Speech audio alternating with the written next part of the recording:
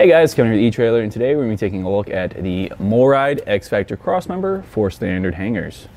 Trailer frames definitely aren't as strong as we'd like them to be. There tends to be quite a bit of bend in them, especially when you make sharp turns.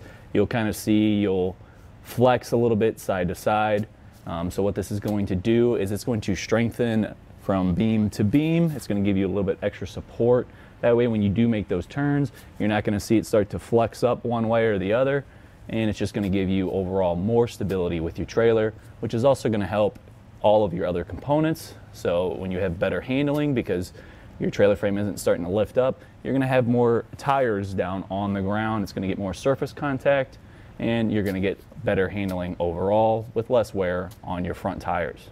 For the installation, you will have to lift up your trailer. You're going to have to let the axles hang and then support them separately. So you'll definitely want to use some bottle jacks. That way you can kind of move it up and down. With this specific one, it really isn't too hard because you're only popping out one hanger bolt. So you don't have to, it's not like you have to set up some giant thing to hold this in place. You're literally just holding it so that when you pop that hanger bolt out, it's not going to fall down on you. As far as placement goes, if you're only getting one cross member, then you'll want to put it in the center of your tandem axle trailer. If you end up getting two of them, you'll want to put one in the center and then one at the rear, because that's going to need more help than the front wheel.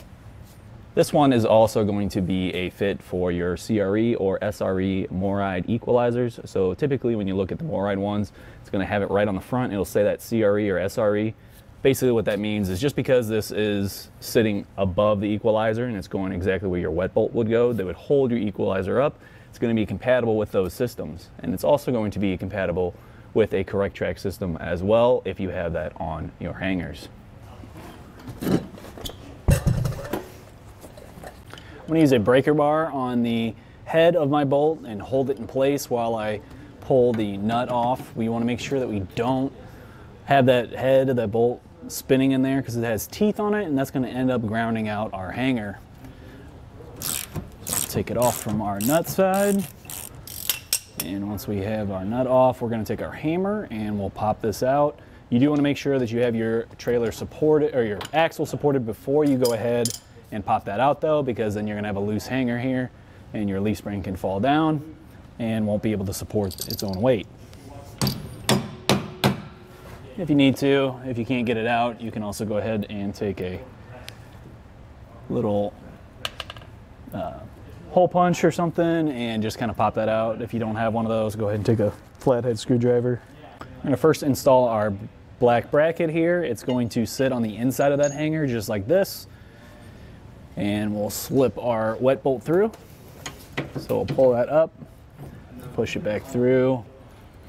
And since this has a grease zerk fitting, we are not going to be able to hammer on it directly. What I do is I have a socket that I set up on there. And it's going to sit around that grease zerk fitting and it'll allow me to tap it in the rest of the way. And then the teeth that are on the head of that bolt are going to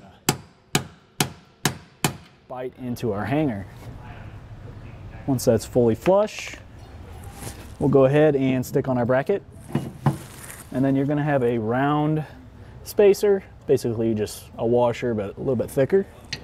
We'll slip that on to our wet bolt, and then we're going to have a flange nut we're going to stick on as well. We're not going to go tight with that yet, just because we want this a little bit loose so we can kind of maneuver it and get the other bolts in that we need. So just hand tight, and then you're going to see these long brass bolts. You'll have these spacers that'll go over it and kind of protect the bolt from the outside, and then a strap. So what we're going to do is we'll slip that bolt through. We'll have that cover on there, and the strap, and then a nut.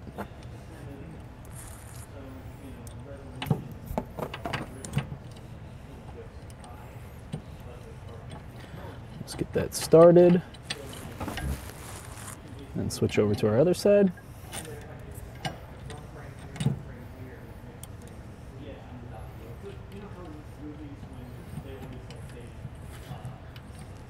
And while we're tightening these down now, we're going to go ahead and just make sure that this stays level. Sometimes it'll kind of want to lean to one way or the other. So as you tighten it down, keep an eye on that. I'm gonna tighten these down just a bit. I'm not gonna go fully tight yet. I'm gonna get the hanger bolt in, but just snug that up. Makes it a little bit easier to kind of get it level with the hanger. You can also kind of just feel the bottom. All right, we can tighten down our hanger bolt. And this is just until it's kind of hand tight. It does have a torque setting, but at the same time, you still need this to be able to flow freely back and forth. If you pinch the hanger too much on the leaf spring, it's not going to be able to fully do its job correctly. You can end up having some issues, be a little bit too stiff, and end up damaging your leaf spring. Now that we have this all bolted up, we're going to go ahead and just repeat the same process over on the other side. So each hanger is going to have a different size. There's going to be an inner and an outer. Our outer one is going to have those slots. The inner side is going to have just standard holes. And basically what this is going to do is it's going to slip over that and bolt together in those spots. And then on the ends, it's going to have 3 spots on each side to bolt into those brackets in our hangers.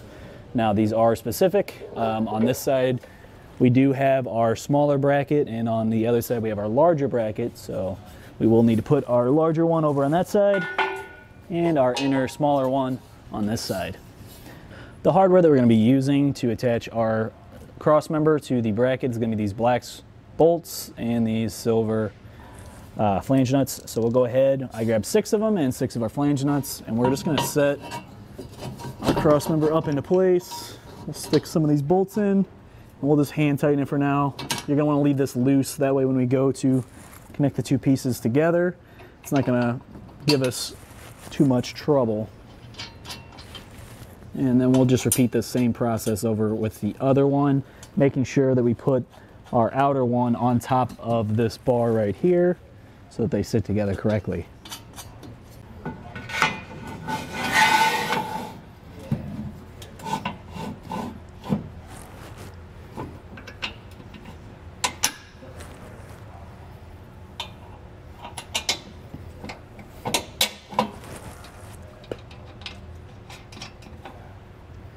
Now while we're putting this together, we're going to have 4 bolts on each side. We want to get the 2 outermost ones on each end.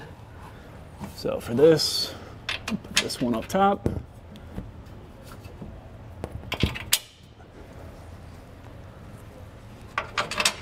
And then on our left side, for our other end, our outermost one's going to be right there. Here. And then we can secure those with more flange nuts. And then repeat this over on the other side. Now that I've got all these on here, just hand tight, we're going to go ahead and tighten all of these down with our socket wrench, and then we will go ahead and torque them all to spec.